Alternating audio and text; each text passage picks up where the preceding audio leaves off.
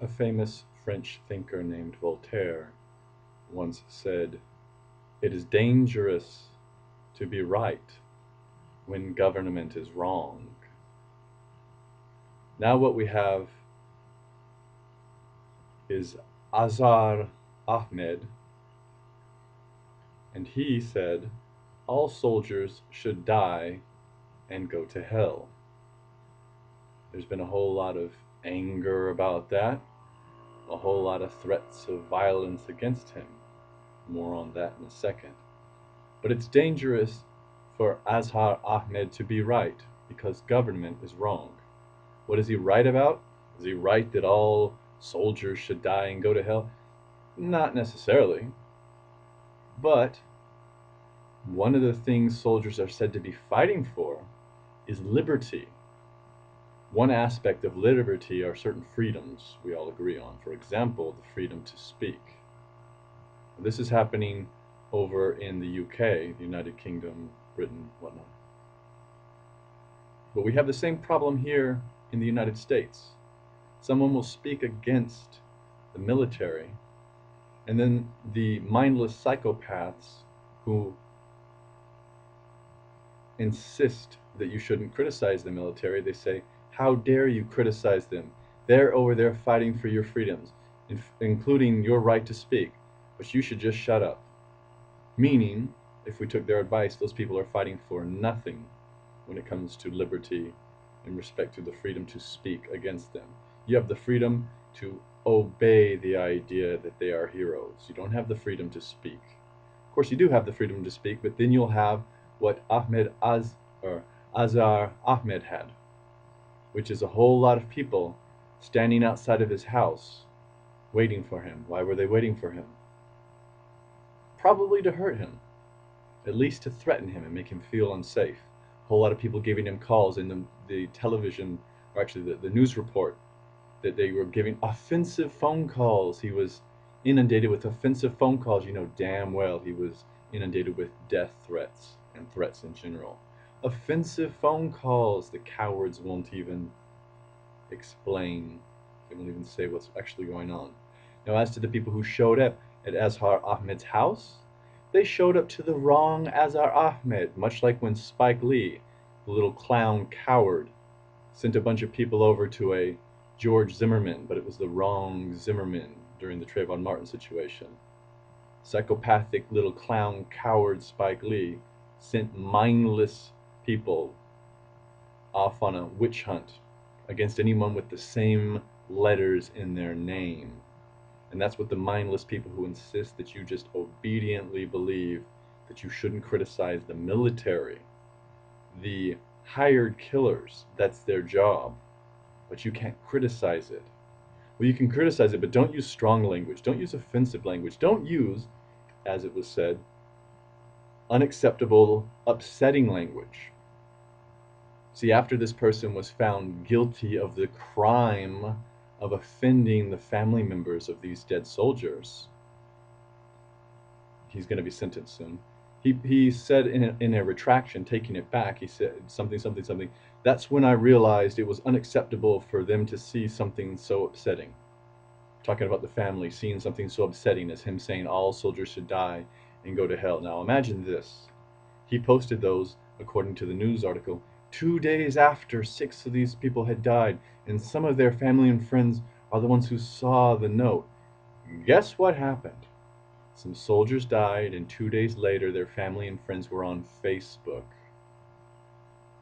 or else were on the internet, trolling around for things that would offend them. That's how they spend their time while they're in mourning. Not respectable. And worse, the news story, when it printed that retraction, it didn't say he said, "That's when I realized it was unacceptable what I did." Now that he's in court custody getting in trouble for it, yes, well, okay, you psychopaths, I realize it's not nice for me to say things you don't want to hear. We obviously don't have freedom here, so what are they fighting for? What are they killing people for? What did those 6 people die for? They didn't just say he said that, he admitted. It says Ahmed admitted that that's when I realized, da da da da da. He admitted it. See, we all know it's true. He shouldn't have said that. Unacceptable to say something so upsetting. Again, it's dangerous to be right when government is wrong, or the people who government hires or forces, the military, to go off and kill and die.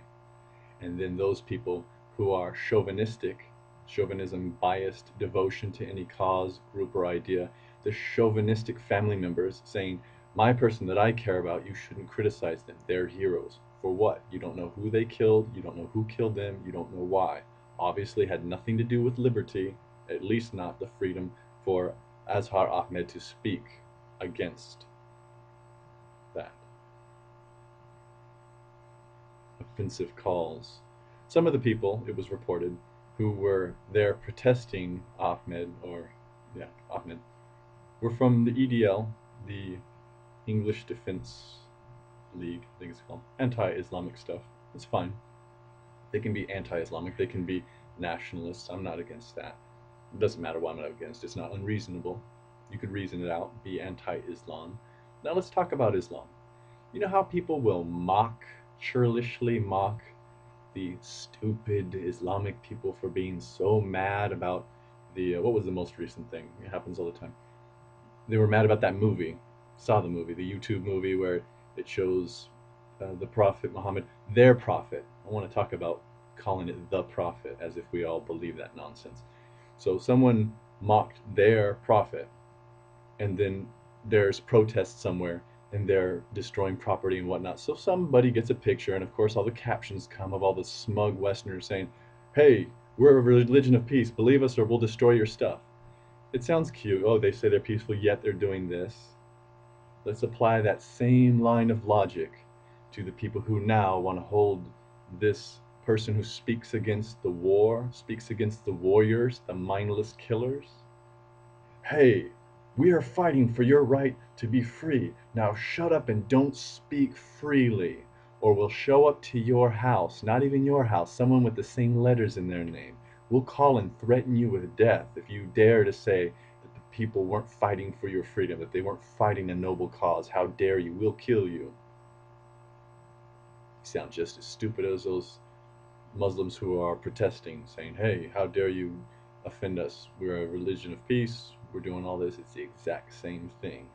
When you coward, mindless defenders of the mindless murderers want to go on a rampage, want to check your Facebooks and say, how dare they call into question the integrity of our sons, in this case sons, when we don't know who they were killing or why. We don't know who killed them or why. I think that's it. It's dangerous to be right when government is wrong. It's dangerous to speak against war when the supposed victims are the people who encouraged the mindless murderers. You can see the picture of these 6 guys. They don't look like normal people. They look like people who were encouraged to be murderers, who were told it's heroic. That's fine. It can go down in flames, every culture who heroifies the necessity of murderers. At least you say, well, it's a necessity. We're not going to heroify you, but sometimes you got to do what you got to do. No, they're heroes. How dare you say they should die and go to hell? They should kill and their enemies should go to hell? Again, to me, it's just a bunch of monkeys wearing pants pretending to have culture. All you have is chauvinism, biased devotion to any cause, group, or idea, and any Azhar Ahmeds that get in the way, calling into question the purity, the divine right of your war or your warriors. Yeah, surround their house, or at least somebody who spells their name the same way, Spike Lee style. You are all cowards, those to whom this applies.